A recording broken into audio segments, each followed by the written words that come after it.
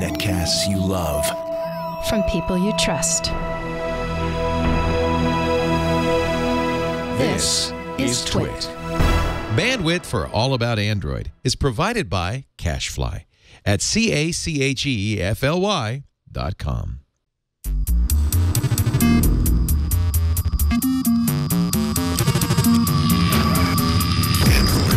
Hello and welcome to All About Android. This is episode 345, recorded on Tuesday, November 28th, 2017. We're your weekly source for the latest news, hardware, and apps for the Android faithful.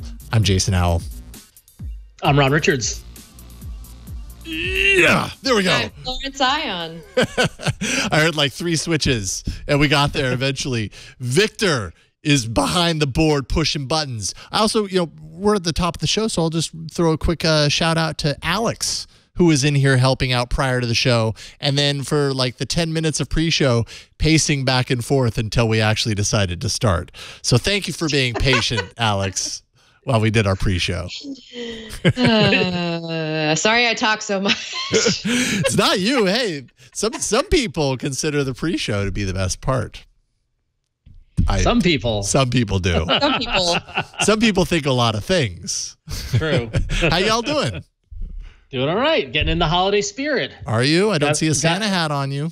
I don't think I own a Santa hat, but you can't see them because they're not in the shot. But over here are both our Christmas trees, and they're both set up to the Google Home, so I can turn them on and off. So, we're pretty much all set. Yeah, so. I remember about this time last year, you may recall, Ron was very excited about the fact that he could throw out a voice command and turn the Christmas tree lights on outside. Which points out, yes, which is amazing, and still, as if it's like new every time it happens. But that makes me realize that we are now 1 year into living with Google Home in our lives. Yeah, has it enriched our lives? What do you think, Flo? I have more than one. I have 3 of them in my house right now, in addition to about like 4 different Echoes and a Cortana smart speaker. So I've got a lot of strays here. I've become a crazy smart speaker lady. Somehow. Yes. You're collecting smart speakers. You're going to feed them, and you got to surround you on the couch. Ron, I just want you to know, by the way, that I bragged about you last holiday season and what you were able to accomplish with the Samsung Smart Things. But this year, I'm going to try the TP-Link outlets, which uses the Casa app, and see how that works, because they were on sale and I bought them. And I just mentioned tonight to my husband, oh yeah, save that for Sunday when we put up our tree, which is what we're doing this weekend. So I have to admit that setup this year was much easier. All I had to do was plug the lights into the outlets and then go into the SmartThings app and rename them. So instead of living room light, it's inside tree light, and outside lights is now outside Christmas tree. But so very easy. It was wonderful. Mars Worm in chat says show title Crazy Smart Things Lady. So that's a working title, at least for right now. We could build upon that throughout this show. This is definitely one of those weeks where it was like I sat down to compile news, and I think I put it out on Twitter yesterday. Slow Android news week. But you know what? As we always do, we figured it out. We've hand-picked the freshest Android stories for you this holiday season. We're going to be discussing Project Treble's effects on ROM development, what to watch for with Android 8.1, because we've got the final update happening there. OnePlus 5T review. Both Flo and I have been playing around with it. Ron, you have one on the way. Kind of bummed that you won't be in on this 5T party quite yet. I'll chime in with my thoughts later on. All right. We'll get a follow-up with you. The Moto Mod Alexa Speaker, you've actually been spending some time with that, Ron, and you'll give us your thoughts on that. And then we have, of course, a ton of your feedback to kind of, it's like the stuffing from this turkey dinner. As long as it's from the box, Jason. I don't want any of this stuff with barley and whatever other thing that you put in there. Couscous. It has to be from the box. Oh, man. I hope no one makes stuffing with couscous. All right. I think we've given you ample ammo with which to jump to the news, Victor. You might call them crazy news people. So here's Android news. Get it? You might. Could you Anyways. hear the switch off from what I originally was planning? Well, because I've got the inside scoop. I heard you, but not through my ear. I heard you all the way across the room. So it's like I got a teaser of what you were about to deliver. Good work, Victor. All right, Flo, you got the first one. Well, the first one is exciting for those of us who like software updates, which if you're an Android user, is everybody, because it's a thing. It's like the tooth fairy. It only comes when you lose your teeth, apparently. Android 8.1 is one step closer to release with the final preview and a blog post penned by Dave Burke. Friend of the show. Now friend of the show. Yeah. Nice. To announce what it is that 8.1 includes. It includes neural networks APIs for the on-device machine learning frameworks, and with TensorFlow Lite available to developers. It sounds like this is a part of the puzzle that is going to make things very interesting going forward. The Pixel 2 also got that Pixel Visual Core finally activated, which will give it a boost to the third-party apps that are using the Android Camera API. So that means you'll be able to use that wonderful HDR Plus capability in other apps, which is really going to come in handy. And of course, this is also just going to improve the quality of image processing throughout. I, for one, am excited about the Pixel Visual Core because of the things that I have enjoyed using the Pixel 2 for. It is Google Photos, everything that comes with Google Photos, and the package that is just enhanced by this camera, which, as we'll talk about later, is still been the one that has impressed me the most this year. Yeah, I would agree. And before the show started, Virgil, well, do you have breaking news? This is so not breaking news, but we might as well. I mean, it's the holiday season. We're having fun this month. Let's do it. It's only breaking in the sense that I didn't include this article in the doc. But Virgil put it in the chat room, and so I included it because of him. So breaking news, Virgil gave us a link to how you activate Pixel Visual Core's features on Android 8.1, and it's basically you'll find these features in the developer options menu. It's kind of the hidden menu that most of you probably already know by now, that you can get to in your settings.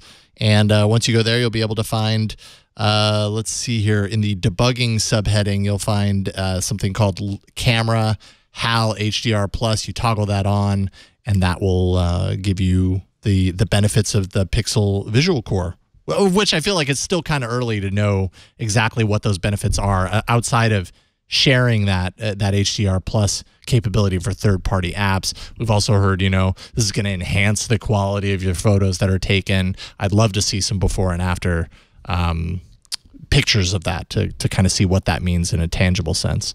Can we just appreciate the Christmas header on that 9 to 5 Google article?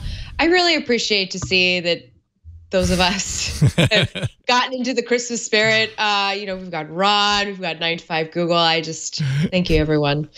Everybody's getting all Christmassy. I know. It's like Thanksgiving's out of the way, and now all we take pictures of with our phones are our Christmas trees and menorahs. Yeah, they're the new thing in the room, so we might as well take pictures of them. Precisely. Very true. Let's see here. Is there anything else from 8.1? A Bluetooth indicator.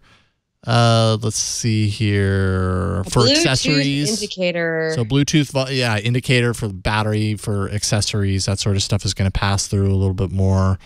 Of course, the color display differences for the Pixel 2, because people were complaining that it wasn't saturated, and now with 8.1 you'll get that saturated option, and other things, which I think we'll talk about. Actually, Ron, tell us a little bit about how AI on the device can actually be useful. Well, yeah. Are you talking about our next story here? Yes. I assume.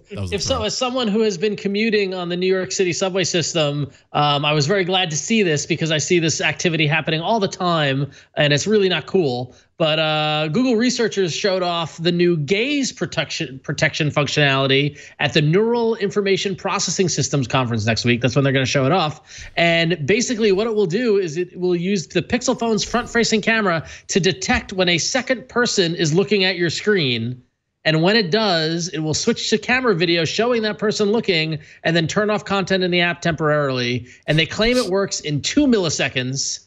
And it runs on the phone thanks to TensorFlow Lite. And I gotta tell you, every morning and every night I see people, I'm in the cram subway and people are texting and there's some person standing behind them reading their text and it's kind of rude. And so I like that this can exist in a way to call people out for looking at what they shouldn't be looking at. Ron, I have ammo for you towards me because, you know, as a curious journalist who also takes public transportation in a metropolitan area, you know, it's a long train ride for me. And sometimes, you know, there's people with interesting cases on board, you know, and I'm just curious. Maybe I'm just curious what's happening on that screen. So this was clearly built for me. It is very tempting. I will admit it is very tempting. There have been times when I believe, oh geez, this is years ago. I was at a baseball game and someone had a BlackBerry in the seat in front of me, and they were not watching the baseball game. Rather, they were having a very heated conversation about their plans for after the game with a certain someone. And it's hard, and the font was very big. It was hard not to look. It was hard to look away. But yeah, no. I mean, this is something that happens in crowded spaces, especially public transit. But it's the application of this is very neat in that they can have. So what this means is that the camera is going to be on to be detecting when there's that second face happening. So think about that. You know, but in this case, it's being used for the forces of good, and hopefully not for putting throw up rainbow stuff on other people, as the example is here. But that's funny, though. Imagine if it like flashed and it was like some person behind you, rainbows. It takes a picture of them and then freezes it on the screen, so so you know exactly who it is. And wow. Yeah. Wow. So it's neat. It's definitely neat. Yeah, it's cool. I think it's a good representation of what we're entering into right now as machine learning and this neural network processing moves onto the device thanks to things like TensorFlow Lite, which is, you know, I mean, obviously the last couple of years AI has been a really big effort in the hands of all technology companies, but especially Google. They admitted at I/O that that's like their big key core focus right now. Move that onto the device, and you actually, you know, realize, I'm sure over time, and we haven't even really thought about how that can be really powerful and really useful. It's going to change certain things about how, you know, the capabilities of our phone. I feel like for so long we've been really used to what our phones can do, and this whole neural processing happening on the chip, on the device, without having to send up to the cloud to do the processing with supercomputers and all that kind of stuff, really opens the door for a lot of interesting use cases that we don't know yet. Again, we're talking about machines having the same neural processes as our own brains, or to that effect. Are you worried? Are you afraid? It's just no, I'm not actually. I'm actually really fascinated by how this is all being recreated and how much this machine has actually learned in the last like 5 years that I've been using it. I mean, it's like a child. Yeah. You know what I mean? Yeah. Like it really is when you think about it. Just, I don't know. It's crazy and cool. And I see what the future, I see the future. I see future people. I see future people. Yeah, it would be actually really cool to take today's smartphone technology and go back even 5 years. Like 5 years is a good example. It doesn't seem like that far away, but 5 years in the development of smartphones, especially in the development of Android, like, wow, we've come a long way as far as what our phones are even capable of doing. And not only capable of doing, but capable of doing really fast, like usably fast. It'd be cool to show this to us ourselves 5 years ago and see if it seemed like the future, because we've kind of eased into it over the last couple of years. But anyways, cool stuff coming there. Also very interesting here, XDA has an article about Project Treble, because we're starting to kind of, more devices are supporting Project Treble. They're announcing Essential is one of them. OnePlus is not, and I really wish we would have asked Kyle Kang on last week's episode about that, because it was in our notes to do so, about why the 5 and the 5T A, why doesn't the 5T have Oreo at launch? And B, once they get upgraded to Oreo, why are they not getting trebleized? Because that much we know, based on what OnePlus has said in the news. But anyways, I'm getting off topic. Project Treble is apparently making ROM developers excited. XDA says Treble actually makes porting AOSP ROMs to multiple devices super easy. It used to take weeks or months to do this because every device was so completely different bottom to top.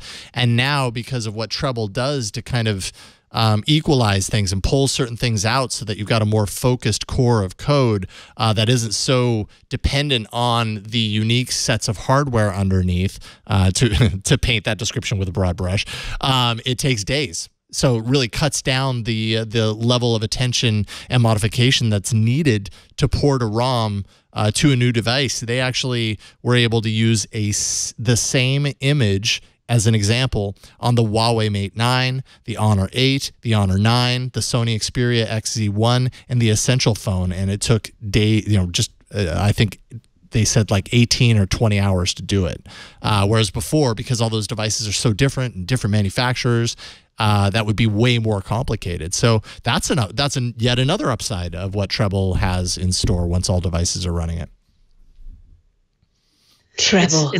It's neat to see. It's neat to see the moving forward of the operating. You know what I mean? Like how this stuff is able to happen now. You know what I mean? Like I feel like they've built. It's kind of like we built the foundation, we built the walls. They put the pretty. They painted the outside, whatever. And now we get to do cool stuff like build secret rooms in the house, and and like do stuff like Project Treble. Like it's really neat to see where it's gonna go from here, right? Yeah. So, and the kind of applications of this, and that I had never really considered the ROM community, and probably partially because I'm not a ROM developer. I don't know what it actually takes and how much hard work it must be to create a ROM for a device and make sure that all the bugs are ironed out and all that kind of stuff. So that's just not a perspective that I would have approached the topic of Project Treble from. But it sounds like it's going to be really good for the ROM community, given that Google continues to support and facilitate, make comfortable the ROM community as Android is concerned. Yeah. So cool. Well, we know what's going to be good for the emoji community. What's that, Flo? Jason? Yes. The long national nightmare is finally over. Google has updated its emoji to place the cheese on the burger, not on the bottom of it, underneath it, as it once had it, which caused a lot of uproar. If you remember, several weeks back, this was a big deal. It was such a big deal. Apparently, Google even served it this way at its cafeteria. Was it right? Who knows? Who knows? It is but a subjective thing, but still, in this objective manner, the cheese does have to go on top of the hamburger patty. And it doesn't matter if the hamburger patty is beef or veggie or vegan or what have you. I maintain the cheese goes on top. I mean, I'm glad. It looks more normal, but I got to give Google credit for going against the grain, at least. I mean, it's like I wanted to support them in this, but if you remember, I was silent on this issue because I would put the cheese on the burger. So Ron Richards, silent on cheeseburgers. You pick your battles, Ron. Yeah. Also, sorry, Skype delay. Also. Go, Flo. Go. Just worth noting that Google has also fixed the frothing beer steins because apparently it was only halfway filled before, which everybody knows you cannot eat an entire pizza with half a pitcher of beer. You need a full pitcher. That's how pizza is eaten. How on earth would a beer be frothy on top, but then space between the froth and the drink that's halfway down? That was beer with hair. Beer with a wig. I just don't understand. This is a detail I never noticed until this article, and I was like, "Well, what were they thinking? That's weird." But anyways, maybe I drink too much beer. This is not normal over there. I want to know what's happening. I would love to know who the designer on the if this is one designer who sat and who knows what cultural background, but like, I'm going to make this I'm going to mix it up. I'm going to do this or whatever, and it's like, and I feel bad because they come in and just like, oh man, you screwed up that burger. You screwed up those beers. We got to fix this. He's like, he or she is like, I had the easiest job in the world. Make little pictures. And little pictures of food. Make cute little pictures that people will enjoy sending around, and still people hate me. We don't have Oreo emoji, do we? Ooh. No, we don't, do we? That's not in the Unicode, is it? Sandwich cookies are not in the Unicode, I don't think. Sandwich cookies would it be they the? Are, aren't they? Yeah, I guess so. That would be the clinical term for them. Yeah, possibly. Cookies. All right. Well, speaking of that, we'll get to our next story. And Jason, you can read the chat in our doc while I do this. Okay.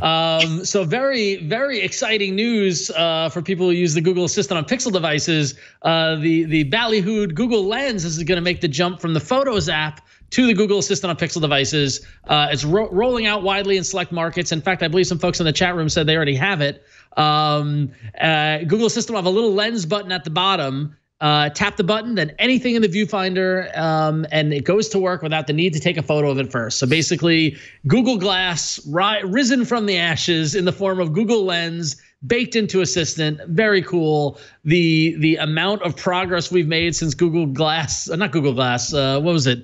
Google Goggles. That's what it was. Google Goggles. If you remember Google Goggles from 5, 6, 7 years ago, that was the original idea. You point at something and can search for it. The integration with it into Assistant makes perfect sense. And Google and AI and photo recognition and object character recognition is so advanced now that it is like it's ready for prime time. So I'm excited. I can't wait till I get this update because I want to play with it a lot. Because how many times when you're somewhere and you're like, what is that? You just want to take a picture, just hold your camera at it and we'll tell you what it is. So. Yeah. It's very cool. Nice when it works. And I mean, for a while, and actually in my brief experience with it, it works pretty well. But up until now, it's just kind of been in Google Photos. And I don't know. I have very little reason to like hop into my photo reel from like 2 years ago and go, oh, yeah, I need to identify that thing. So this would actually be a little bit more usable on a day-to-day basis. It has not worked for me whatsoever. No? Really? No, but I also just feel like I was watching a Pixel 2 commercial the other day, and a lot of the things that it's supposed to be doing, it doesn't do like 100% amazing just yet. And I feel like the Google Lens is that particular thing. I feel like that's really going to get amazing. I have hope for it. It's just in its current implementation, I'm like, okay, it's not here yet.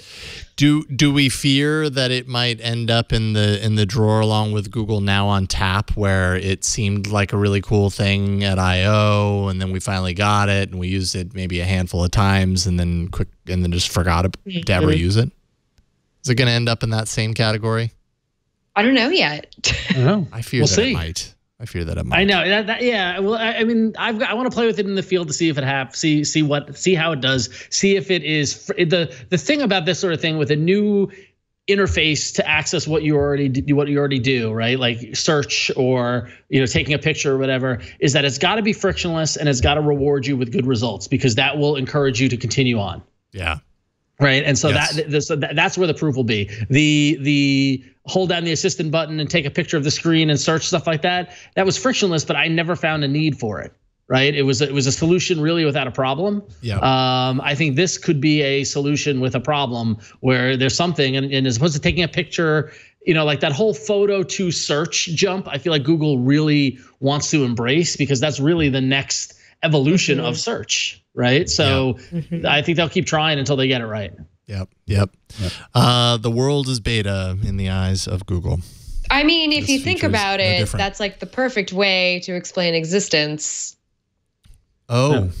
I'm going to have to think about that one for a little bit. It's very existential today. Sorry, yeah, guys. I know. In that kind of mood. It really was not even in pre-show. It was like pre-show. Before we had opened the stream, we went on a little existential side tangent. Yes, but genuinely too, it wasn't just like Flo trying to like make some sort of joke about how she's very existential. No, well, almost as deep of a thought is the thought that we forgot to do our Oreo cookie thing. Yes. For a moment, I thought like, did I pass out? Did I like miss, like, what time is it? Like, wake up, Ron. We talked about the Oreos before the show, and then we just started the show, and then I was like, "Did I miss it? What happened?" So, Jason, take it away. I mean, it's not in my template. It's not baked in there, and I don't think these are baked either. I got some new Oreos today. These are called white fudge covered Oreos. Oh, I just saw those on Amazon today. Did you? And they are limited edition. So I've gone to Safeway many times. Yes, I've got a few limited edition things in the queue. So this is the first of a few, and we'll see if we can get more and maybe send some out to Ron. I do love white fudge. I do love white chocolate and white fudge. I'm jealous I'm missing these ones. White chocolate is just cream flavored, though, right? I was going to say, so what is white chocolate, really? White chocolate is delicious. That's all you need to know. Okay. All right. Well, so this is like eating an Oreo covered in a blanket of snow. Ooh, I like that description. Clean snow. Yeah, this is pretty good. I like white chocolate. Yeah, okay. I'll give this like an 8. All right. An 8? Yeah. I'm not surprised. I'd eat 2 or 3 of these in a sitting for sure. Very cool. Are you going to have 2 or 3 right now? I might if I have time. Oh, wait, no. We're going to be talking about the OnePlus 5T, and both Flo and I true. have You thoughts. could just shove them in your mouth while you're talking. It'll. I want people to subscribe to the show, not unsubscribe. Yes. You're right. And apparently this box is about to be taken away. So I know that I said I want more of these. Good luck, because there's not many in here, and Burke is here to steal them. So here you go, Burke. Yes. Go ahead. Take them. Would you call Burke the Hamburglar? Oh, Flo, you reached for that. That was good, though. I applaud you. I like that. I like jokes like that. So yes, I would, and that might just be his new name. For a while I was calling him the Burger King along those lines. So we're on the same wavelength here. Wow. With Burke. All right. So yeah, an 8. And with that, it's time for hardware.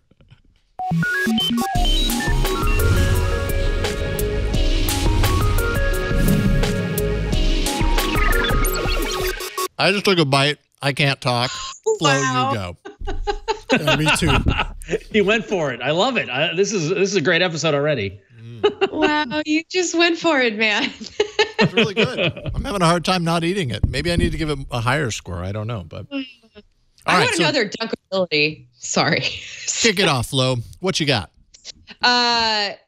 What we got is we've got, well, actually, it's you that I really want to hear your thoughts about the OnePlus 5T, because I used it here and there over the Thanksgiving holiday. So I will kind of spout out thoughts here and there. So I use this as a secondary phone. Jason uses this more as a primary phone. So that's why I feel like I really want to hear what Jason had to say. But for me, I really liked the camera, first of all, which I know we're gonna get into. That's kind of like a meaty section. But besides that, Jason was right. The face unlock is freaking impeccable. It was so freaking impeccable that I actually tried to entertain my cousins with the technology of the face unlock at Thanksgiving on the OnePlus 5T. I don't really think they understood why I was so excited for how quickly it worked, but I was that impressed. I will say, however, yes, that it took a while for the face unlock to really recognize me. It didn't unlock as quickly after I had put on the dark lipstick, because I had originally taken the photo like with no makeup on. Mm-hmm. And so I thought that was kind of interesting that there was like a slight delay. So at Thanksgiving, it was not always like quick on the money. Sometimes it would fail if the light wasn't very good because my lipstick was so dark. And so I would have to unlock it with the fingerprint. Or I guess actually I'd have to unlock it with a pattern unlock, because that was the way it would default. So that was one thing.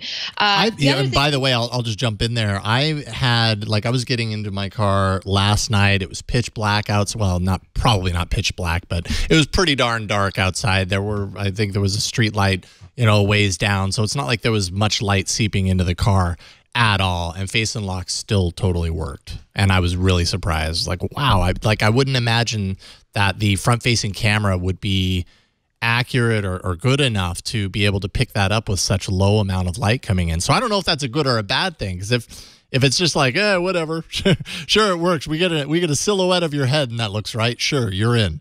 I doubt it's doing that, but it worked when I didn't think it was going to work. I thought that was pretty impressive. It sounded like it's not doing that, because if it had it had to like calculate for a second when I had the darker like lipstick on. I'm assuming it like I contoured differently or something in the. However it did it, I don't know. I'm just making inferences. But beyond the face unlock, the battery life on this thing is pretty awesome. And I have to say, like, living with the Pixel 2, granted it's the smaller one and it's a smaller phone than the OnePlus 5T, but I am not like super satisfied with the battery life on it. But with the battery life on the OnePlus 5T, I left it on the TV stand for about 2 days, and I came back to it and it still had 82% of its battery life. So it just sat there quietly. I really like how energy efficient it is. Yeah, really energy efficient. And obviously, part of that, and we talked about that a little bit last week, is, hi, everybody tweeting me suddenly, is the fact that, that the display, even though it's a larger display than the last year's model, is a 1080p display, which I think is totally fine. Like, and I can't tell the difference. Nah. I can't tell the difference between it and the Note 8. I was kind of using them to play a little bit in the backyard today, and I don't notice any difference. They're still both very like nicely saturated screens. The default wallpaper that comes on this, I have a different wallpaper that's just as neon, but I love looking at it on the phone. And the other thing I have to say is I am reminded once again why I enjoyed the bigger screen, because playing Animal Crossing, the new one for mobile on this phone, is actually a lot easier because I have more traction room for my finger because of the bigger display. So I kind of remember now why you might want that bigger display. However, the phone, and this is just kind of like a benchmark that I use, like a personal anecdotal benchmark, but the phone is really hard to get out of my purse. So it's a lot easier with a smaller phone. This one, because of its size, tends to get like stuck in a lot of stuff, which is like, Flo, why are you putting so much stuff in? But I just feel like it's worth noting just for people who might be like me and do shove a lot of things into a purse. Just sometimes just because it's bigger doesn't mean it's necessarily like easier to find.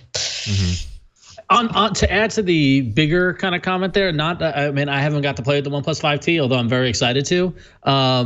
Recently, I've been bouncing between the Moto X2 Force and my Google Pixel 1. And so the past couple, last week into the Thanksgiving holiday, I was on the Pixel, and going from the bigger to the smaller. And remember, Jason, I've always been pro smaller, right? Like I like a small, yep. I don't like the huge. I got to admit, Google Pixel 1 sure felt tiny in my hand, and I was having some trouble typing, and I was like, why is this so small? And I was missing the bigger form factor with the Moto X2, so much so that I switched back to it over the weekend, mainly to play with the Echo thing, which we're going to talk about next. But Flo, the bigger versus smaller was very top of mind for me recently. So yeah, I can't believe I'm going pro bigger, because I used to be staunchly against it. So. Well, they're making apps these days so that you really kind of benefit from having a slightly larger screen in your pocket. Yeah, so it's true. like you might as well get a phone that takes advantage of that. But then it's like, well, so the OnePlus 5T, I'm just going to hold up here on my little webcam for you. I have the pretty red case that came in the press box. It's super nice and super soft, and I love the default OnePlus cases. And quite honestly, I wonder why Google doesn't do the same with its cases. Here I have the fabric case for the Pixel 2.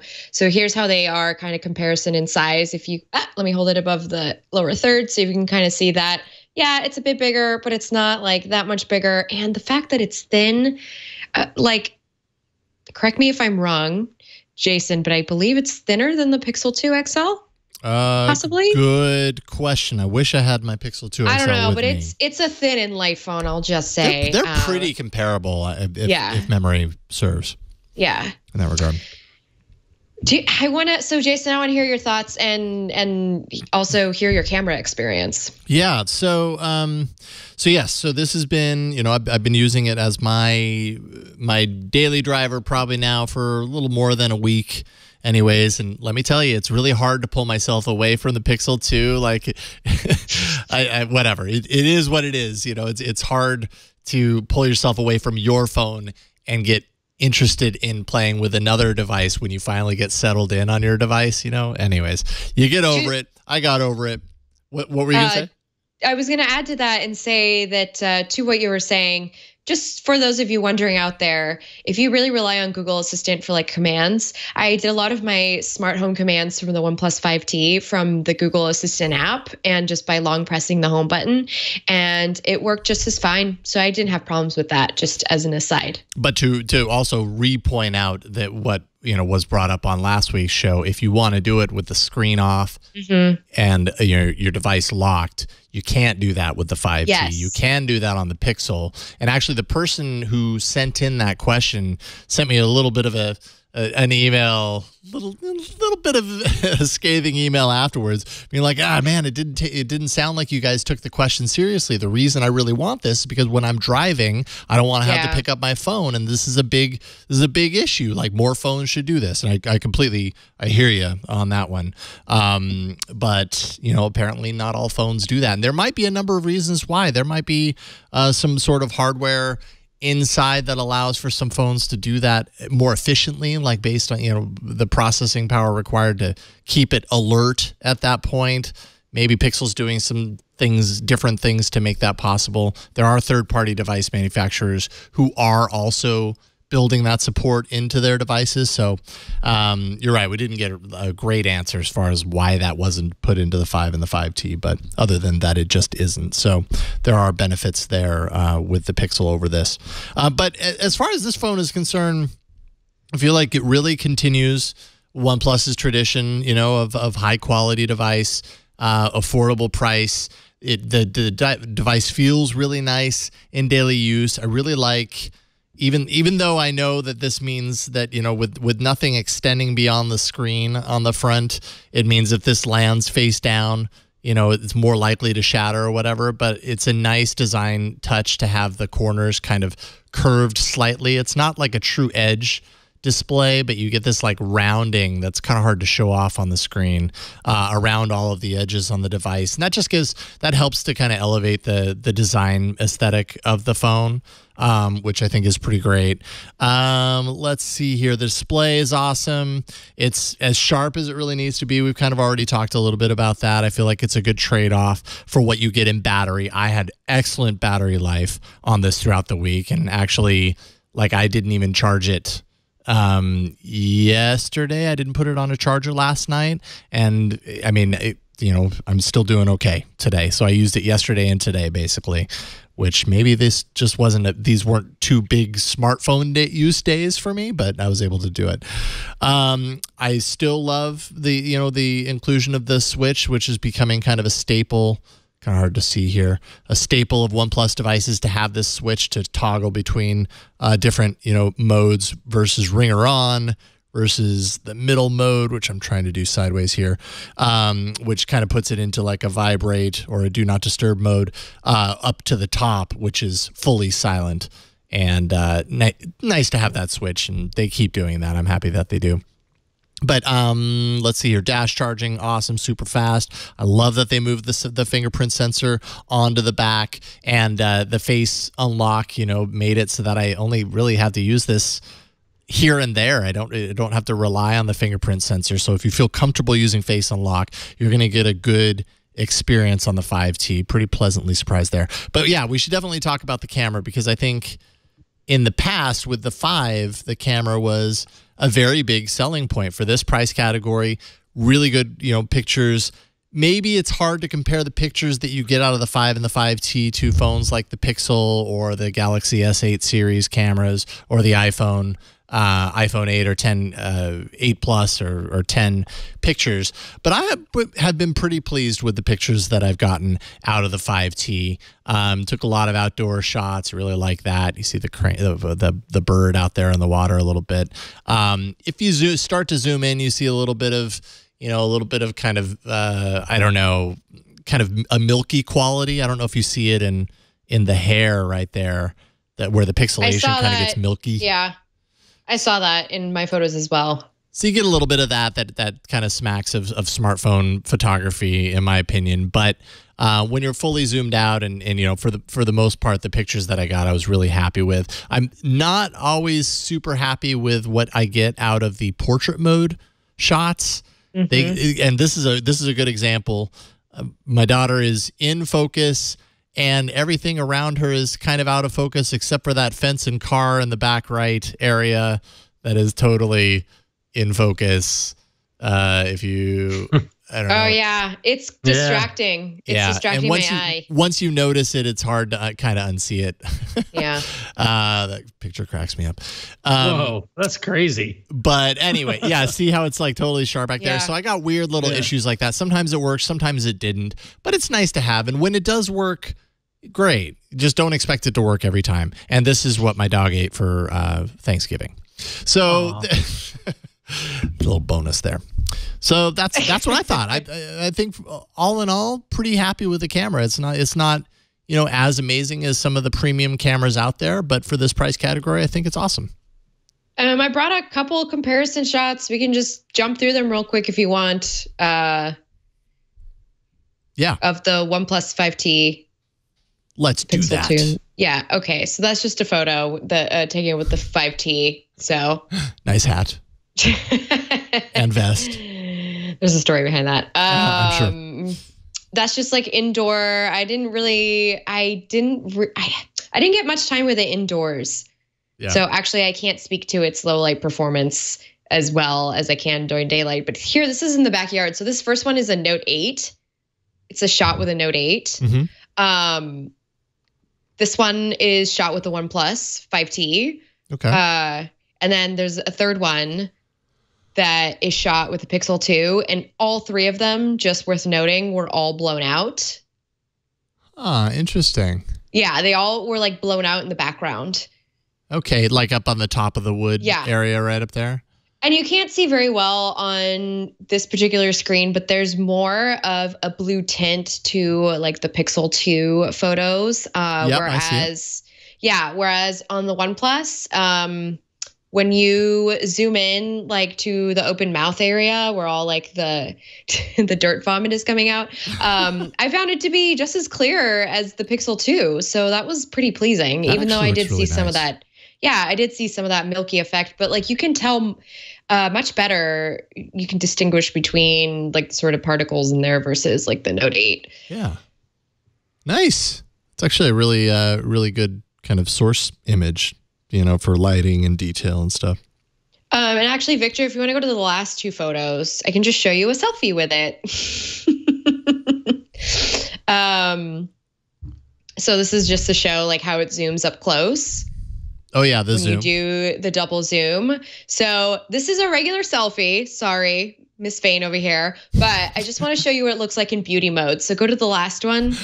It's really too much. I just want to say. Does it give you controls to like lessen it? Yes, or is and it this just is. I think this is at max, which is just like insane. Yeah. So just anybody out there, because I see you people using beauty mode. Okay, I see you out there. So there's your sample. Oh, beauty mode. It just continues to exist, doesn't it? Listen, I got to try it. I do it so that you don't have to. Good. Okay? You're doing the hard work so because that no one I else would has love to. Airbrush, okay? This is...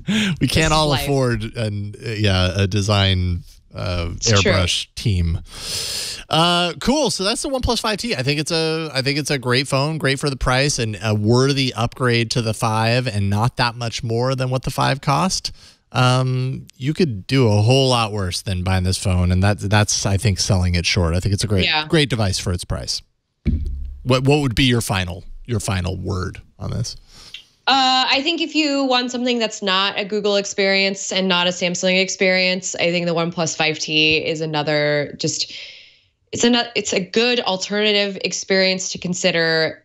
But again, like Jason mentioned, you're giving up some things. You're giving up some of that Google hugging, that Google circle around your life, which maybe to some people sounds much more appealing. Yeah. Yeah. There are a lot of people that are happy to do that. And it's $500. Right. Even on Black Friday, some of the best phones, still weren't down to $500. So yeah, totally. And by the way, if you live in China, there's going to be a lava red OnePlus 5T coming out, so there'll be 2 color options. Too bad we won't see that here. I got to tell you, I was super disappointed that we're not going to see that here, because I'll tell you, that phone is hot. Yeah.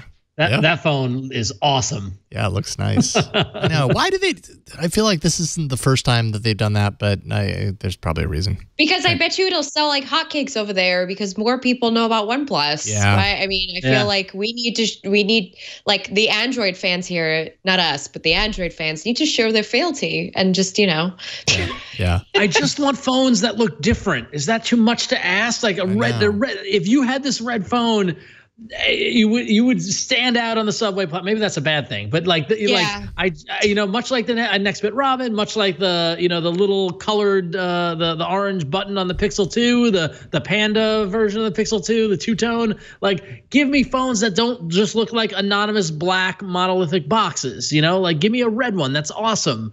Man, there's a JJ lot in of chat. life lessons. Yeah, JJ in chat makes a very good point. Yeah, which I had not considered, but is totally the case. The color red symbolizes good luck in China. So this is probably that's part of the reason why choosing the color red makes so much sense in China. It'll probably sell really well.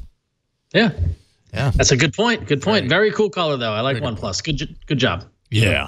All right. I can't wait to play with it. I'm looking forward to it after hearing you guys talk about it. So. Yeah, you got a lot to look forward to. It's a great phone.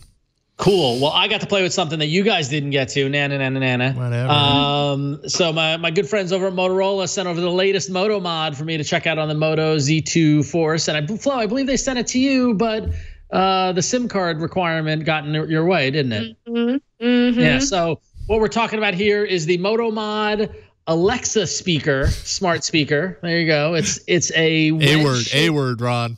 Oh, a word. How can you? It's what it says it on the back. I know that's the challenge. That's the challenge we face every day when we talk about Amazon's voice assistant. Yeah, it's not an Echo. It is a Moto Mod A word speaker. That's the description of it. And so basically what it is it's a speaker that's not dissimilar in size to the JBL Moto Mod speaker. But the big difference is that it has this little Amazon A-word logo plate right here and this kind of rubber kind of feet. And there's also right here, there's a the plug to plug in your USB-C cable. And what that does is when you use it with the Moto Mod, and those watching the video can see it, you snap the Moto Mod on, right?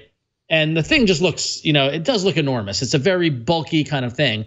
But what's genius about this design is that this is not meant to be like, you can use it while you're commuting or whatever. But if you sit at a desk for 8 hours a day, or you spend a lot of time with your phone, kind of, not moving, like not traveling or whatever, you can put the Moto Mod speaker on your desk and have it face up like it is here in the picture on the video, and you plug your charger cable in, and it's a great little desk accessory, and it becomes an Amazon Echo, which is really kind of cool. So as I mentioned, the requirement is that you have to have a Motorola phone that supports Moto Mods, and you have to have an active SIM card in it. So if you have a Motorola phone that's just using it on Wi-Fi, this won't work. It does require a SIM card. Why? Which I find I don't know. But I didn't. That's what I'm curious about. Oh, you know why? Because I think I know why, though. Actually, why? Going back to that crazy smart home lady thing. There comes when you take these assistants off the Wi-Fi network, they kind of lose their place. So I'm wondering if having it be on cellular connection all the time keeps it just in line so that it always works no matter where you are versus relying on a Wi-Fi connection. Because if you're at least that's what I'm thinking, because that's the issue that I face having these multiple. I don't know. That's just something that I've encountered moving smart speakers back and forth between places. So maybe that's why. Who knows? But either way, I looked at some of the reviews that are out there, and it pretty much got hammered in the reviews because it was so bulky, because it was so odd in shape. And I feel like the people who looked at it didn't quite get it. This is a great dock accessory This is if I was into Amazon A-Word and Echo devices, if I was in that ecosystem, I would get this for my desk at work and just leave the speaker plugged into the wall. And when I got to work, I would just pop the phone onto the dock and it charges. And then you've got an Amazon Echo at your disposal. I think that's pretty cool. It's not great for the mobility aspect, like I wouldn't walk around, like it's very big to hold, like on the subway and that sort of. Or I talk a lot about the subway on the show. I apologize to everyone listening who is tired of hearing me talk about the New York City subway. But this is an indoor toy, right? And I think that it's really clever in terms of the design and the application. It costs $149, so it's $100 more than an Echo Dot, that's for sure. But the integration with your phone is really kind of neat. The Amazon Echo app exists on your phone that you can then, I'm going to try it right now. I believe you can use it without the speaker plugged in though. So you basically turn your phone into an Amazon Echo, which is pretty cool. And yes, indeed it does. It works. It is listening to me now currently, but I'm not going to do it because I don't want to say the trigger word. But Question. See? I'll look into it. There it is. It was listening. But so you can use it without the speaker hooked up. And so basically, for all intents and purposes, turns your phone into an Echo. You can access A-Word, Amazon A-Word services if you are on that ecosystem. I think it's pretty cool. As always with these Moto Mods, $100+ price tag, $149.99 in this case, is a pretty penny. But if you're thinking, okay, I'm on Amazon A-Word, I have Echoes at home, I want to have an Echo at work, but I also want to charge my phone, here's a solution for you. So I give it a thumbs up. I think it's cool. I think it's clever. If I was on Amazon Echo stuff and not Google Home, I would, and I was rocking the Moto Z2 Force every day, I would definitely consider it. I think it's a very cool, clever way to use your phone.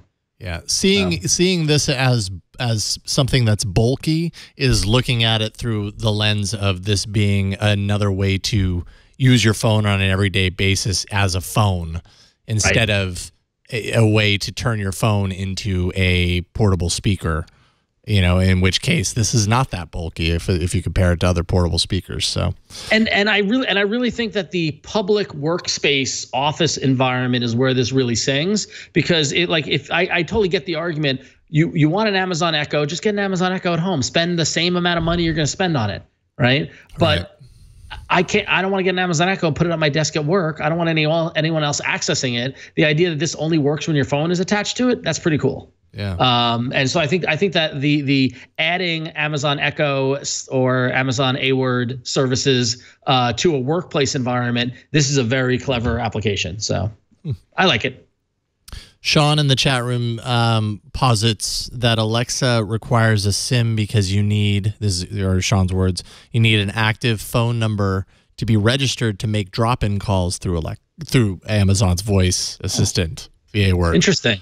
I almost said it. Could be. Yeah, and I'm not sure if that's like a definitive requirement or what, but that's a good aspect of that for sure. I don't have an Echo, so I haven't set one up. I bought one for my sister and my brother-in-law, my nieces, and they love it. But I wasn't there for the setup. When you set up an Echo, do you need to pair it to a phone number? It's a good question. I don't know. Why? I mean, that device exists on a Wi-Fi network. Would you why does that requirement exist on the phone and not on the device? But the odds of you using a Moto Z2 Force without a SIM card probably are pretty slim. Yeah. So maybe it's not that big of a deal. Victor, what do you say? I saw the microphone swing over. You don't have to pair it with a phone number. Okay. But it asks to sync with your contacts if you want to do the drop-in calling to other people's. Got it. Okay. Echoes, yeah, so. I don't know. That's strange. Yeah. Mystery. Anyways, it's pretty cool. I dig it. I think it's clever. I like the innovation. Keep trying new things. I'm all for it. Yep, that's kind of what the Moto Mods are all about, I think, and we're seeing that time and time again. So, it might not make a lot of sense piece by piece, but they're creating a portfolio of these things, and I think the idea is if you've got the phone, you've got all these options. They're not all going to speak to you, but one of them probably will, and it might not be the most obvious thing either, So awesome. So that is hardware, and I think from here we just have a bunch of email. Insert email bumper that doesn't exist. But Flo, you got the first one. First one. You're first. We've got a first email. I don't know if anybody understands that I am trying to reference. It's the email rodeo. Well, I was actually trying to reference Strong Bad, but perhaps I should go with the email rodeo. That sounds a lot more fun. So we've got this first one is from David. David says, I'm hoping for a miracle answer.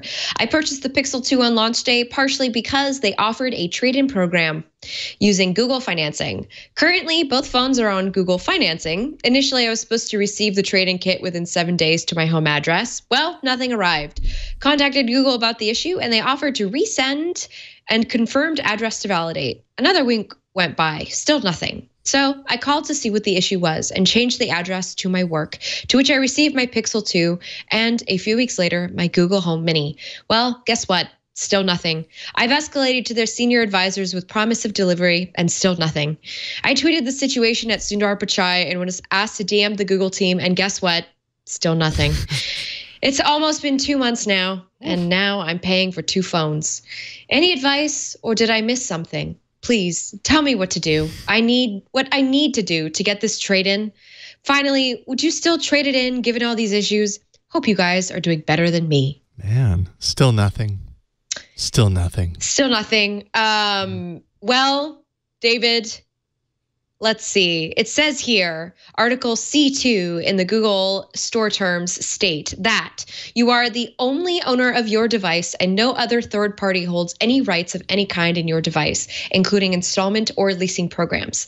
This means that you need to pay off the existing balance of your previous phone before you can trade it in. So basically, it sounds like maybe there's trouble in that realm. Of course, that's kind of hard to solve if you're not hearing back from Google. Yeah, like I don't know if that's the reason why he's not getting the kit necessarily, but that's in the terms there. And I got the impression from reading over this that David was under the impression that, okay, I'll trade in my other phone and then I won't have that old payment, payment installation, and instead I'll have the new one. I don't know if it works like that. Like you're still paying on it, and I think you have to pay it off in order to be able to trade it in, because you don't own it to trade it in for all that value yet. If you're still paying on it, right? But I hope somebody would have. Yeah, somebody at Google should tell you if that's the case. I don't know if they know the whole story. So I almost see 2 problems here. One, that you haven't got the kit, and I have no idea why you haven't. Welcome to the spotty experience of Google customer service. Sometimes it's great, sometimes it's not. But B, once you do get that kit, I don't know if it's going to work the way that you think it's going to, and you should definitely look into that, unless I'm totally misunderstanding something in this email, which I very well could be. It is worth, I will say, I am missing the, apparently I still have like 2 days left before I need to receive my Google Home Mini code. And I talked to customer service yesterday. So apparently I still have 2 days. So by tomorrow I should have a code, because that's when the 4 weeks will be up after the shipment of my phone. Yeah. So maybe there's just a lot of stuff going on in Google customer service land. Maybe so. And now that we're talking about this, I'm realizing my original Pixel, I did the trade-in as well. And I got the kit and I sent it back to him a couple of weeks ago. I've heard nothing from Google. So I'm realizing now, like, maybe there is something. Maybe they're a little overwhelmed by the holidays. I don't know. But I haven't heard anything yet. I haven't gotten even a confirmation of receipt. Like, we got your phone. Now we're going to blah, blah, blah. Nothing. So I guess I have to start looking into that. One little piece of advice for David. I got on with customer service yesterday. I did the chat, which you can do at the Google store. And what the rep did is... it was a she, because that was her name. She sent me an email, and it basically gave me a direct link to her so that I can contact her if I don't get my code in a couple of days. So maybe you can get a customer service rep to at least like legitimately rep you. Yeah, champion your cause. Exactly. Champion you, something to that effect. See if that works. Keep us posted. Let us know how that goes, Please. David. I don't know if we necessarily gave you the answer you were looking for because it's hard to know why it's falling apart behind the scenes. But curious to know how that wraps up. Patrick Olson wrote in to say one problem. Let's see here. Oops, I just scrolled out. Oh, so this is an email with a couple of things. First of all, one problem I have with VPN security is an Amazon Fire HD 8-inch. It's a 2015, the 5th generation. Though there are 3 zillion free VPN apps, my paid VPN does not have an app in Amazon's App Store. My factory default Fire OS is 5.4.0.1, and it's currently and the current version is 5.6.0.0. Is there a way to turn this into an Android device? To which I say there are lots of links that you can actually go to if you have the Amazon Fire HD tablet line. Do a search. I found one on How to Geek, actually, that was posted very recently on how to install the Play Store and Play Services on a tablet. It doesn't take very long. It takes like 5 minutes to do. It's pretty straightforward, and it walks you through step by step. You don't have to root the device or anything like that. You could go that route, and you could flash like an AOSP version or something of Android on that way, or you could install Play Services and Play Store. And I'm assuming what you mean is that your VPN service does have an app in the Play Store, and if so, that would allow you to get to it and then use it. So hopefully that'll help. I mean, along those lines, I'm going to be doing this myself because we bought for our kids both the kids version of Amazon's Fire HD 8 tablets because I want to kind of see what that's all about and give them their own tablet and all the extra coverage that you get from buying the Amazon tablets, like covered for 2 years, no questions asked on any sort of hardware malfunction or drops and cracks the screen, replaced. No questions asked. So I'll be interested because I'm definitely going to be doing this to kind of open it up so that it isn't just locked to Amazon stuff. And then Patrick says, second, in January, I might be switching from an iPhone to an Android phone, depending on what smartphones from 2 years ago my family and I can get cheaply. Is there a way to sync 2 Google accounts on an Android phone without a need to sign out and then sign in? And yeah, absolutely. I don't know. Does either of you know is there a maximum number of Google accounts you can sync to a single phone? I don't even know if there is. I want to say 10. I don't know. 10 accounts? That's what I don't know for sure. I just want to say 10. Okay. I mean, all right, here we go. Here we go on Stack Exchange. Okay. He found it. I was just Googling it. Any user can associate up to 10 devices to his or her account. That's how many devices to an account, but how many users to interesting. All right, keep going. Okay. Yeah, I'm not sure that there is a restriction. And I mean, it sounds like as long as it's more than one, you're okay. In which case, it's super easy. You just go into the settings. You can sync multiple accounts to any Android device. It's just found there in the users section. Here we go. In the Google product forums. Oh no, sorry. Carry on.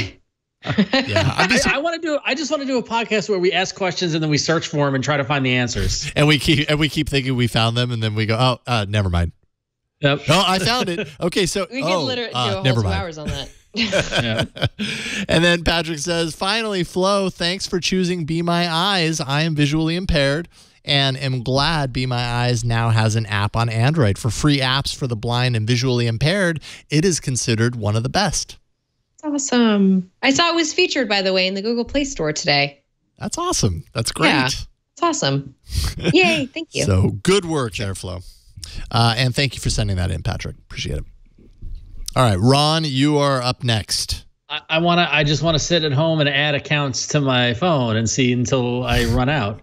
Yeah, I know. Let's set up 20 Google accounts and then try and import them all into a single device. Let's see it. Well, I'm down. It's Saturday. I'm not doing anything. Let's do it. All right. Next email comes in from Richard Quist, who says, thanks for taking the time to respond to my email on last week's show. Of course, Richard, you're welcome. And I love getting seeing the emails from the Android community. Everyone, please keep them coming in. That's awesome. So Richard says, after hearing what you had to say and seeing what I think was a great Cyber Monday deal on Amazon, $399 for both the phone and the 360 degree for the Essential phone. I went ahead and ordered it. Nice. Now I just have to find a decent case for it. Sorry, Ron. Hey man, you be you. Get a case for that phone. Protect it. Although I do think that the Essential phone is so durable that you don't need a case, but get it in your hands, see what you think. But yeah, so Richard was able to capitalize. In fact, I sent this to you and to Jason and Flo when I saw it hit on Monday morning, that Amazon was offering the Essential phone with the 360-degree camera for just $399. And that was echoes of the Next Bit Robin, like, oh my God, it's $299 on Amazon. Right. Kind of freak out, or $199 at one point. Yeah. That was a great opportunity if somebody wanted to pick it up. If I was in the market for a new phone, I totally would have. Although I have a strict rule that after Thanksgiving, I don't buy myself anything until after Christmas. So I can never benefit from these deals. But unfortunately, the deal was only available on Monday. So if you missed it, you missed it. But it could be a sign of things to come, because like we saw at the Next Bit Robin, that inventory moved over time and you saw that price fluctuate. So if you're curious about the Essential phone, bookmark the product page on Amazon, keep an eye out for it. It could dip down to $399 again, and you got to be ready to pull the trigger. But I wouldn't be surprised if we see that price point again. Yeah. Nice. Good way to pick it up. And congratulations on your new phone, Richard. All right, Flo, you got the next one. Well, this one is from Jeff D. And Jeff D says, I need your opinion. Okay. My wife's Nexus 6 has reached end of life with no more updates coming from Google, and the battery is starting to get wonky. We really don't want to spend $900, $800, or even $600 on a new flagship class phone. I'm trying to stick to a $500 budget. So given that, here's the question. Essential phone or OnePlus 5T? Or is there another good choice? You should probably know that she has gotten very used to the huge Nexus 6 screen, and she uses the camera quite a lot. The 5T has the bigger screen, but which camera is better? Well, Jeff, I think given the Essential, I know they're talking about working on the camera, but I feel like given the initial reviews of the phone, and given the OnePlus 5T, they're already reviews out about it as well, I feel like the OnePlus 5T is kind of like the best choice in this particular scenario. It shoots really well. It's about that large size that your wife is used to. And as long as she doesn't mind a slightly different, a version of Android that's not completely under Google's thumb, I mean, I feel like it's a pretty good deal. Now, you know, one magical component of this request hinges around updates. That is true. That is true. I'm trying to think as far as the history of updates. Essential seems to be doing okay so far. Of course, they don't have a proven track record because they're so new, but they've done a lot with the updates that they've done. What is the long-term ramification? You know, what is the long-term kind of view? It is Andy Rubin, so one could argue that he's probably pretty focused on what Android users do want, which are, you know, a dedicated focus on security updates. So maybe there's something good there. How does OnePlus do when it comes to updates over time? I believe it's been here and there. Because I know it's fluctuated through the years. Because I know Alex was in here earlier helping prior to the show. He has the OnePlus 3 or the 3T. It just got Oreo a couple of days ago. So the OnePlus 3 and 3T got Oreo before their newest phone, the 5T that just launched, gets Oreo. So that's interesting. That is something to consider.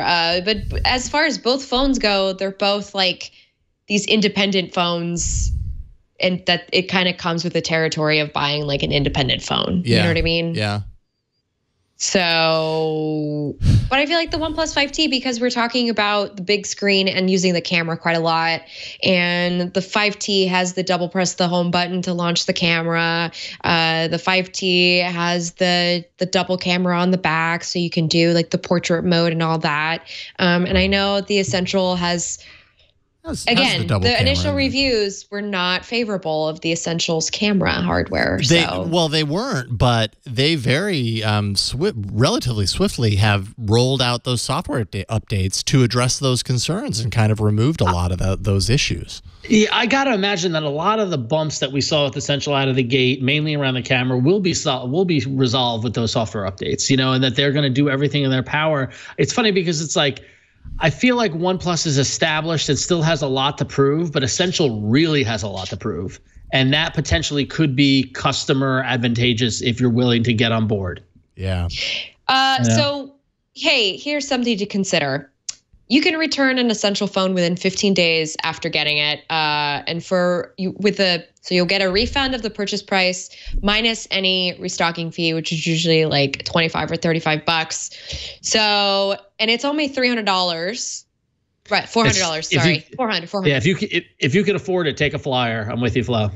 Exactly. Take it, try it out, give yourself those 2 weeks, be on the money about it, set yourself a reminder, whatever you need to do. And if you don't get your update that you need for the camera or whatever within that time, and your wife thinks this is not something I want, then go and get a OnePlus 5T. Boom, problem solved. Yeah, don't be like me when you wanted to watch Inside Out and you signed up for Starz' subscription service to get the 1 week free and then forget about it. And now it's 4 months later and you're like, why am I still giving money to Starz? Yes. Turns out they have a wonderful movie selection. And that's how they get you, Ron. It worked. It worked. Speaking of that, completely unrelated to phones, but to media, I got to give YouTube TV credit because here we are in the holiday season, and I love the Rankin Bass holiday specials. And so the other night we got our Christmas trees, and me and my wife were like, okay, what do we want to watch? Oh, let's watch. Here Santa Claus is coming to town, and it aired on ABC 2 days ago. I didn't set YouTube TV DVR to record it. I didn't do anything. But I searched for it. It's like, this was on ABC 2 days ago. Press play to watch. And it was there magically. Nice. Very cool. Very, very cool. That's great. Yeah. There you go. Rankin Bass shows are awesome. Thank you, YouTube TV. That's great. I think that the answer, Jeff, is it's really difficult to go wrong between those two. They're both so similar, but yet like the Essential has a smaller battery than the OnePlus. They both got their own. The Essential has the modular capability. The OnePlus does not. So they're both like right on par, but just with little points pushing one a little bit further or a little bit behind the other. So you really can't go wrong. And ask her if she wants a headphone jack. That's a really good point. I bet you she will have an opinion either way on that. Yes. And that's a pretty big selling point. Good point. Frank writes in to say, like Flo, I bought the smaller Pixel 2 as soon as it became available in the Google Store. I have not experienced any of the issues that have been reported, but I am experiencing a strange issue when using the headphone dongle.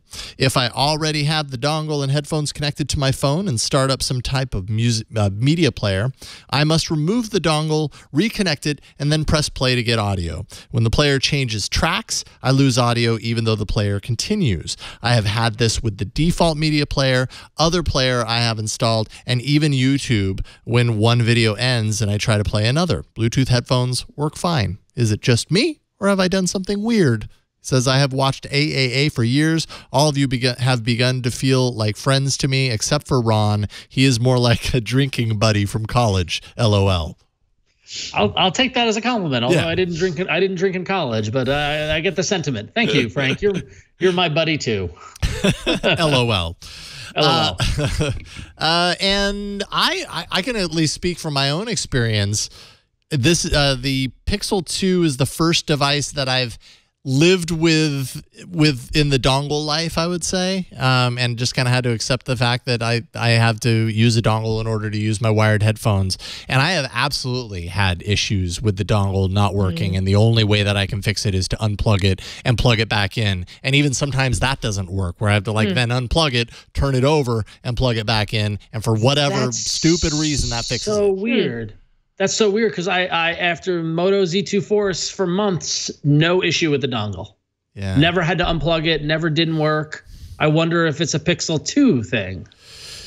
I don't know, or a Pixel 2 dongle. Yeah, I don't know. Hasn't happened to me. Yeah, so I don't know. That's weird. On a similar note, though, I got my alert from the Google store that the really blue Bluetooth headphone earbuds were back in stock, so I bought them. The Pixel Buds. The Pixel Buds, yep. You got the buds, man. So when are you getting them? They were back in stock and then ships in 7 to 9 weeks. So So we totally have them though. And that was like a week or two before Thanksgiving. So maybe I'll get it by Christmas. Doubtful. So I'm thinking 2018. I'm going to be on the Pixel Buds. We'll be bringing you our our fresh review of the Pixel Buds in February. Although I got to tell you, I was reading some of the reviews about them, and again, the reviewers were just brutal to them. I'm very curious to play with them and see what they're like. So, but I wanted to embrace my post headphone jack world that I've been, I wanted to, I want to walk the walk here, people. I'm trying.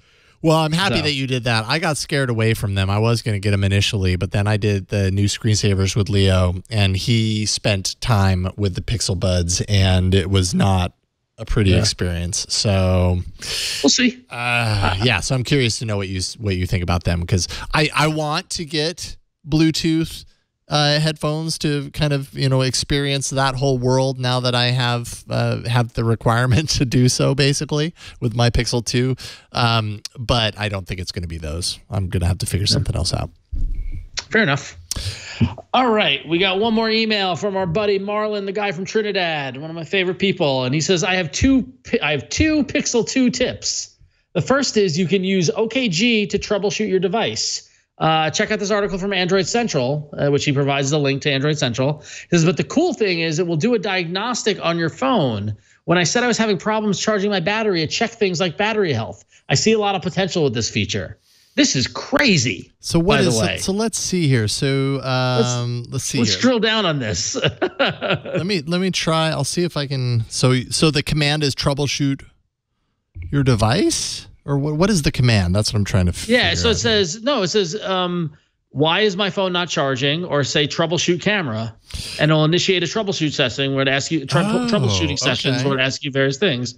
So try typing in, why is my phone not charging, or what? I don't know what you do. Some results from search.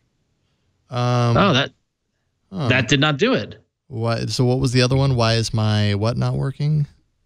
Why is my phone? Why is my phone not charging? Not charging. It's not plugged in. No. Yeah, that would be the obvious solution. Anyway, turn this. Oh wait, phone hang off. on. I'm sorry. At the bottom of the article, troubleshooting with the system is reported to work on Pixel 2 handsets running the developer preview of Android 8.1. Okay. All right. That makes a lot of sense. This is the OnePlus 5T. Yes, so it is limited to the Pixel 2. Got it. So if you have a Pixel 2, you could try this and you're running 8.1. I'm sure this will roll out, but that's pretty cool. And Marlon did say it was a Pixel 2 tip, Jason. Yeah. I missed that. I saw Assistant and my ears perked up.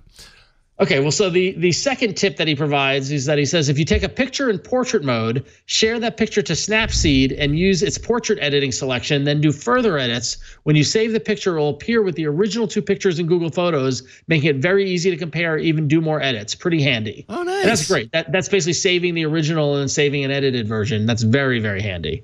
And Marlon says, by the way, I love this phone, the regular Pixel 2, and I do feel it's getting a bad rap, though not by Flo. Yeah, my fangirl. There you go, Flo. And I had Nexus phones in the past and the OG Pixel. Love the show. Merry Christmas, happy holidays, and have a great Festivus. And you too, Marlon.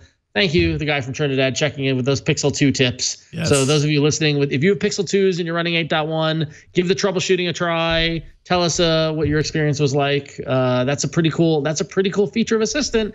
It's getting very cool, guys. I'm very excited about the future of Android. Can I just say that while my mother-in-law was here, who has iOS, by the way, she was asking me how she could ask Siri to help her with basic phone problems, and I realized that Siri can't. But now, after this tip, I'm realizing that Google Assistant might be the first one to actually do it. If you have a Pixel 2. Yes, okay, but I mean just down the line. Yeah. For wide use. I don't know. I'm excited. This is great. It's going to be very interesting to see Google's approach to these Pixel 2 extras and when they roll it out to everyone. What is the appropriate window to make that exclusive, and then when does everyone else get it? Yeah.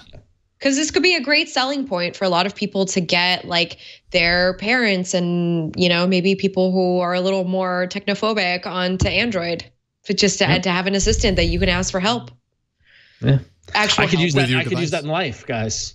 I mean, it's true. Yes, we all could use a little help from my friends. Yes, we could. All right. And I mean, who knows? Maybe someday we'll even get some of the Bixby type features in Google Assistant. I wouldn't be surprised. If they resonate with users, I'm sure they'll fold them in.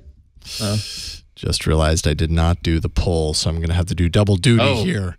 All right. Well, what do you want me to take it from here and then you do the poll? You take it from here, and yes, all right. that would be great. So those are all of our emails. Get in on the action. You can email us and send us a video mail at AAA@twit.tv. Thank you, everyone who did it. It's always great to hear from you. But now it is time to go to the arena. Very good. But only one. I did my best. Android Arena. All right, so last week in All About Android episode 344, we had 3 apps came to the arena, and the results, I must say, I'm very pleased to see. Coming in first was me with Say, with 40% of the votes. Nice. Very close race between me and Jason with F-Droid. Jason came in second with 37% of the votes, and Flo came in last with Animal Crossing Pocket Camp. Nobody likes Animal Crossing. What? It's like so much fun. So listen, I know, I'm sorry, Flo. Thanks. Animal Crossing, if you're a Nintendo person, that's a big fan. So listen up, folks. We're in the home stretch, by the way. I just want everyone to be clear that there are, including tonight's arena, 4 arenas left to go. There are 4 more. This is okay. So really, we're down to the wire, and I'm elated to tell you that we already have a competitor eliminated. Oh, so no. We're already moving forward. So thanks to Wade County in the chat room. The results through 47 weeks of the All About Android arena. Florence is still sitting pretty in first place with 130 points. So she's got a nice little lead ahead of me in second place with 125. Nice. Jason, you're in third with 116, and the newly eliminated guests with 112 points. So guests are out. It doesn't even matter what they bring to the arena. They're playing with house money. All right. All they could do is spoil at this point, which is a factor of the standing system, because a guest could come in and take those 5 points away from a win 1 week. So good point. So Flo is in first place. I'm in second. Jason's in third. After last week's results, it means that Flo goes first. Florence, take it away. Well, thankfully, my pal, Jason Howell, Jason Howell. Sup, pal? I was trying to make a rhyme and trying to vamp so I can open up this link. Is here to help me save the day. You know what I like to be saved from? I like to be saved from the monotony of email mailing lists that I have unwillingly subscribed to, but somehow they just show up. So I found unroll.me, which helps you unsubscribe from, it's basically actually, it's like the Tinder of unsubscribing from emails, from bad emails, because it requires that you swipe left or right to continue being on a mailing list or leaving the mailing list. Now, I did this afternoon. It was very quick, Skyping. It was very quick going through my Gmail. And so here we have, I guess, Jason's Gmails. He's showing us what he is. This is actually the sample. So you're going to swipe the card to the left to unsubscribe. You're going to swipe the card to the right. Swipe the card up to roll up to the top of your inbox so that, maybe it's a deal you want to use. You can swipe that up, or swipe it to the right to keep, and it'll just kind of stay where it's at in your inbox until you get to it. So now Jason's gonna continue on. I don't know what junk mail I have in my mailbox. Let's see here. I found 13 subscriptions. Let's see what we found. That's all right. Airtable. I don't know. What do I do? I don't know what that is. I don't That's remember. A spreadsheet app. That's a spreadsheet app. Okay. Unsubscribe. Audible. So now I'll just subscribe you. Okay, Audible. I unsubscribe from Amazon's emails, but maybe you don't want to unsubscribe from Audible, so you would just swipe to the right and that or roll up and that'll you swipe to the right and that'll just stay where it is. Okay, and you'll stay on the mailing list. Do I need Facebook in my life? Unsubscribe. First slide. Oh, that's our CSA. Definitely want to keep that. So I go to the right. Yes, okay. keep. Yeah. No, I don't need that. Guitar Center. Yeah, I like to keep those because every once in a while they have good deals. And Kickstarter. Oh, how did that end up in there? I feel like you want to keep those there because if you unsubscribe, you might miss something. I want to keep those there. Okay. Hey, this is really cool. I like it. So what's happening when I do this? When you unsubscribe, it unsubscribes you from the email subscription. So you're never going to see those emails in your inbox ever again. When you roll up, when you swipe up, you're adding that email up to the very top of your inbox so that you can get to it immediately. Say there's like a coupon in there you want to use. And when you keep it, it's just going to keep you on the subscription list. You're going to keep getting those emails. And this is just an app that you can keep on your phone and check in periodically, or you can even just install it when you need to do some cleaning in your Gmail. Then let it do a scan, and then you can maybe go in and curate what you want to keep in there, what you don't want to be subscribed to. You know, I do online shopping at weird places, and I find that I get put on a lot of mailing lists I don't really want to be on. And so this is a good way to just sort of eliminate those without the headache of going through. This video is these actors Are really good. They're really, really responding to the email in their inbox. But yeah, that's unroll.me. It works with Gmail, Google Apps, Yahoo Mail, AOL, email, if you still got one of those, and Outlook.com accounts. You know, it's free. It's free. So you can try it out. It's free. Yeah. Yeah, it's free. That's for sure. You might want to take a look in our chat though. The interface here looks great, but what's going on? Wait a minute. When you see Steve Gibson's name in chat, you might want to. It can't be good. Have a little bit of I don't want to shoot down. This is not a arena tactic. Look at Flo. Oh, I just think everyone should be aware that this company got into some hot water earlier this year because people found out why the app is free. To me, unroll.me. So yeah, it turns out they sell your data.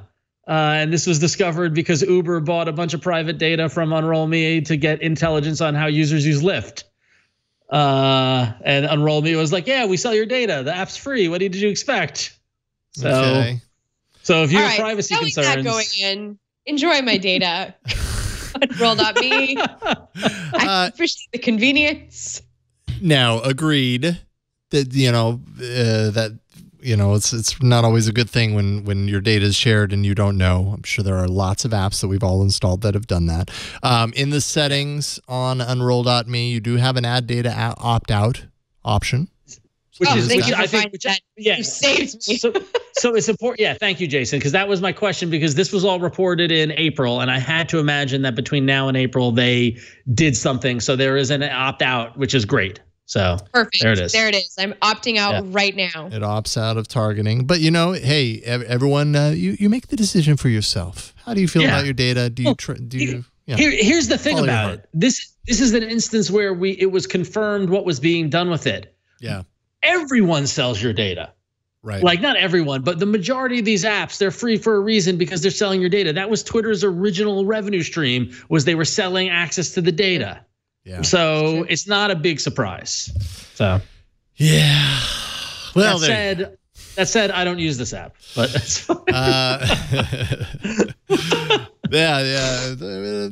Pretty sure I know what I'll do. Anyways, Ron, you're gonna wait because you won last week. This happens organically, everyone listening and watching. By the way, this whole Flo picks an app and Ron comes in and just pops. I should have looked earlier, Flo. I'm sorry. I gotta be. I didn't even think to look. I guess I am. I gotta be honest. This was not an arena tactic. It wasn't like I was sitting here like, ooh, no. This is more. I'm looking out for the users. I was sure you were gonna point to the list and say, actually, this was done. No. Hey, I control Lyft. All right, so that's unroll.me if you do or do not want to install it. Opt out of your data before you have it do anything. It's a good idea to opt do out. that settings. Yes, and as Del Poco in the chat says, chat room can take the blame. Okay, all right. For that. All right, so I have an app that, as far as I know, is as far as I know, that's as good, much of an assurance as anyone can give you on apps these days, is not selling your data. This app actually, I can't remember where I read about this a couple of weeks ago, but when I read about it, it actually kind of spoke to me on a certain level because I've always wanted to interview my parents. I've always wanted to sit down with an audio recording with my dad and ask him about certain aspects of his life. He was in the Vietnam War. He has a very thick history before even I knew him, and I would love to be able to capture that and be able to, I don't know, have that to hand down to my kids to be, so that they can learn a little bit more about my dad, because admittedly, I have a really bad memory about details, and I don't want to lose that stuff. So this is an app called StoryCorps. And basically what it is it's an app that allows you to do a couple of things. You can interview. So if I was to set up an interview here, I could start it off, prepare for an interview. Who am I going to talk to? I'm going to talk to, my dad. And it allows you, it assists you in what questions you might want to ask if you need assistance with that. You can kind of go through and find some really interesting, insightful questions. These are some of the best questions, and you can add them to the list.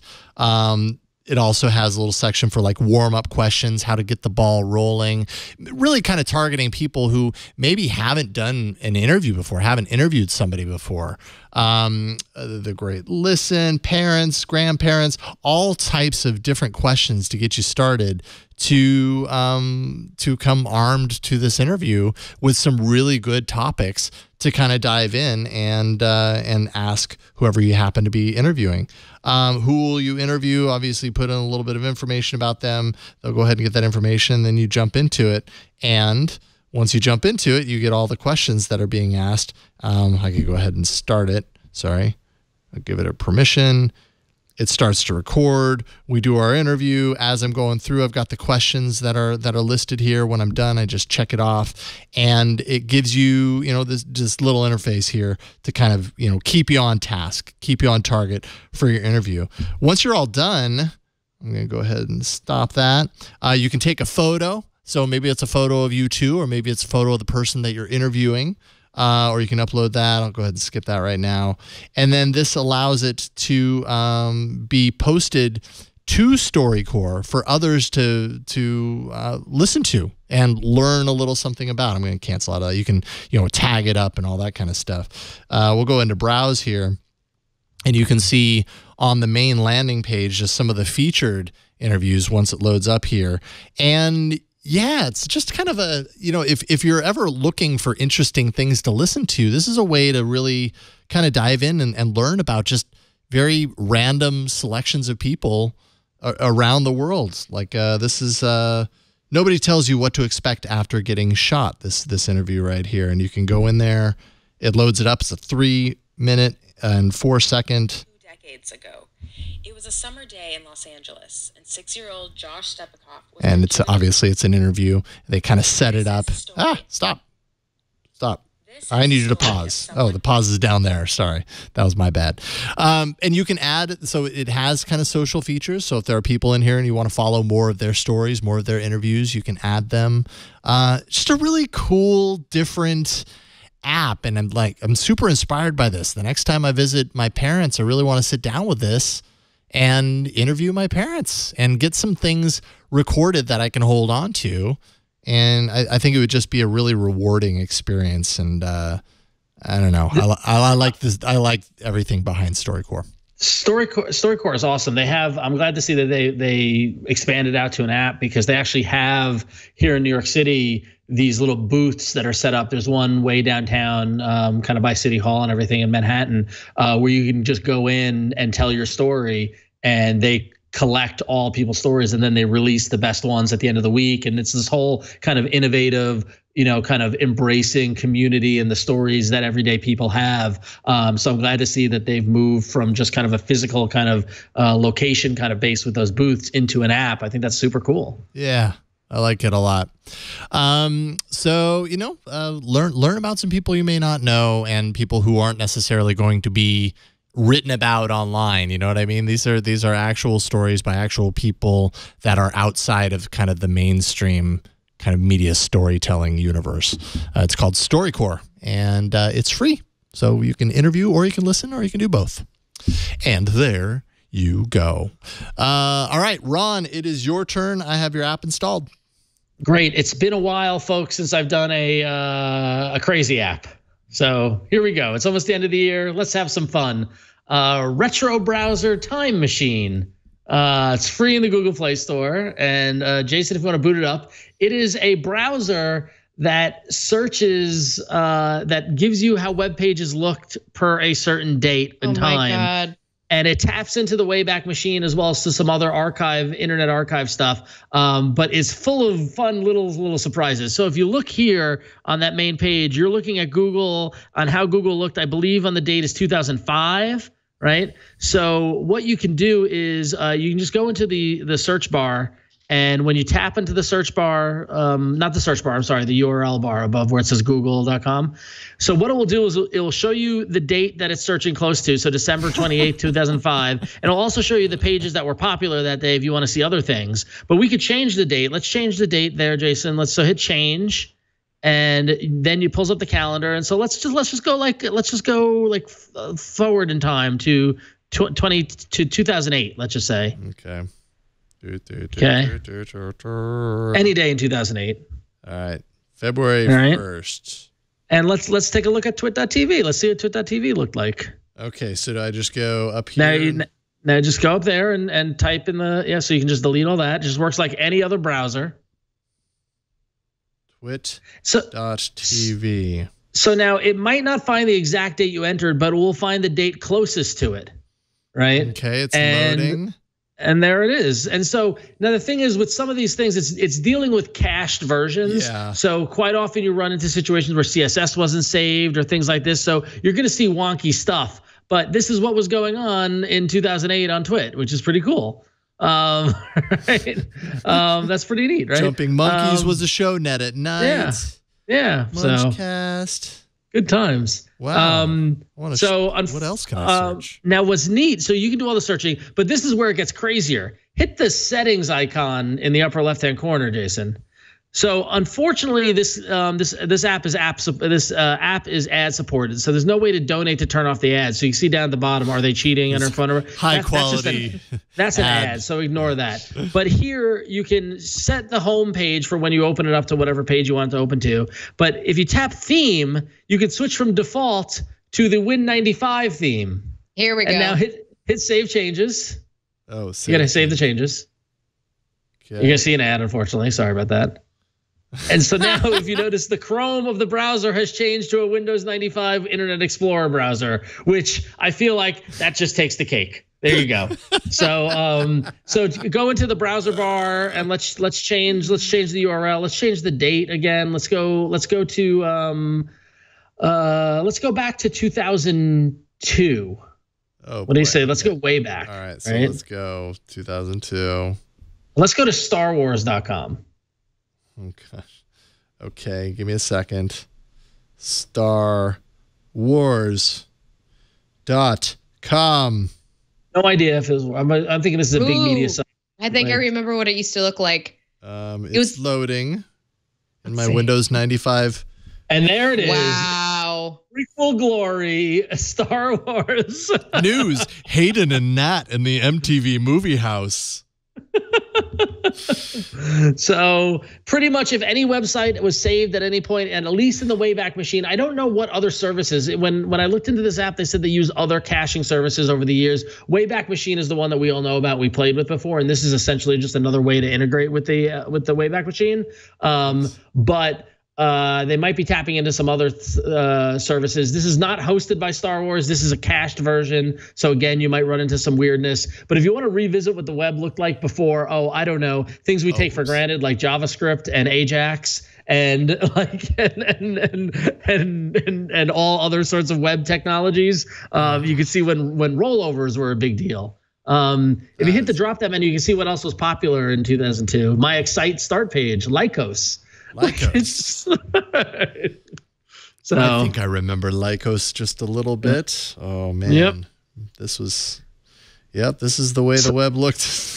Fun times. So if you want to revisit the web, you can go to Retro Browser Time Machine, and you can make it look like it's from the 90s, and you can go look at the internet from the 90s as well too. So there it is. I guess if I'm on a Windows 95, I should go to AOL. Yeah, just see what's going on there. Yeah, just want to hop into AOL and. It doesn't look like much. Kill some time. Yeah, apparently I'm done. Welcome to AOL Anywhere. Oh well. So.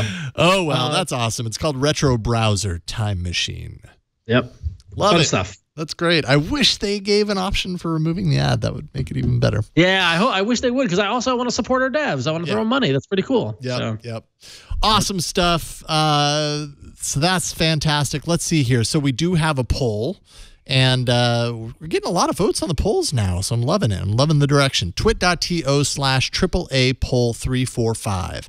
twit.to/AAA poll 345 for episode 345. Place your vote for either Unroll.me, StoryCorps, or Retro Browser. You can place your vote, and we'll check in on it next week. Victor, where does your vote lie? Yeah, Victor, my man. Yeah. Retro Browser. Right. Thank you. I'd like to go back to a year when, like, all our sports teams were good. So I don't see what the articles were in those days. So I can do that. You can remember what it was like to read sports articles from 2002. Yeah, 2002, 2003, all of them were good at that year. Okay, right? So it's outside of my scope. Right on. Great pick. And I think that's it. We've done it. That's it. We've Put done a pin in it. The last ever episode of today's episode of All About Android. I was about to say, geez. Yeah, no. We've got plenty more in queue. We've got 3 more arenas left in the year, guys. This is like, it's real. I gotta bring it. It's real. And like, also, we wondered if the point system would work. I don't want to pat myself on the back, but I think here we are. It was a great idea. We're all in it. We're all in it. And the guests can be spoilers. I love it. It's great. Yeah, I love it too. Although I'm realizing I'm so far at the bottom at this point, like I could be edged out. I don't know mathematically if that means I could be edged out next week, but it's entirely possible. We need to get some statistics people to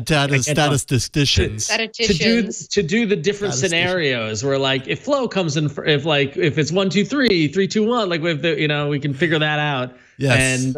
And I know Wade is going to be right on top of it, and he will let you know if you Wade County in the chat room. He will tell you if you've been eliminated, unfortunately, next week. So I hope not, Jason. I want you, because I don't want to compete with Flo. I mean, anybody could have made that mistake tonight. Yeah, I know. Thanks, right? But you never know. Hey, it could still win. And that, as they say, is that. Flo, what's up in your world? What's going on? God, there's so much stuff going on. Just follow me at OThatFlow on Twitter for right now. Best way to keep up with me, and on Snapchat and Instagram. Radical. Also, OThatFlow. OThatFlow. Everywhere. Can I say OThatFlow? OThatFlow everywhere. Everything is OThatFlow. All right. Good to know. What about you, Ron? OThatFlow. Same thing. I'm just trying to keep up and get to the holidays. Follow me on Twitter and Instagram at RonXO. That's where my fun stuff is. You can go see my Christmas tree. There you go. Do it. See the Christmas tree. And, that's how I knew about it already. and be jealous of the Christmas tree. Victor, thank you so much. Appreciate everything tonight. All your help. Oh, no problem. And all the clicking of buttons and the occasional microphone sway so that you can talk into it. Appreciate it. You can find me at yellowgoldmusic.com, jasonhowell.net. Kickstarter is totally underway. We're about 50% funded, so I'm crossing my fingers. We breached halfway in the last couple hours, so that's good. Yeah. I feel very positive that we can pull this off. So we shall see. And even if it doesn't happen, it's not the end of the world. Let's do this. Let's see if we can make it happen. yellowgoldmusic.com/Kickstarter. If you want to pitch in on a new album, hey, I wouldn't stop you. I'd welcome it. And I would love to have you along for the ride. But as for this show, that is it for this week. We have no more show to give until next week. Leave us a voicemail, 347-SHOW-AAA. Send us an email, AAA@twit.tv. Find us on Twitter. We are at Android Show. We have a subreddit, twitaaa.reddit.com. You can always post stories there. That'll help us when we're putting the show together. Vote them up, vote them down. Kyle D's moderating that, and he does a fantastic job. All apps from every episode can be found at twit.to/Android apps. So if you're ever wondering what we talked about when, go there. You can find them. And show notes and past episodes can be found at twit.tv/AAA. You also find our episodes everywhere you find fine podcasts. And finally, catch us live every Tuesday, 5 p.m. Pacific at twit.tv/live. That's it for this week. We'll see y'all next week on another episode of All About Android. Bye, everyone. I want those Oreos.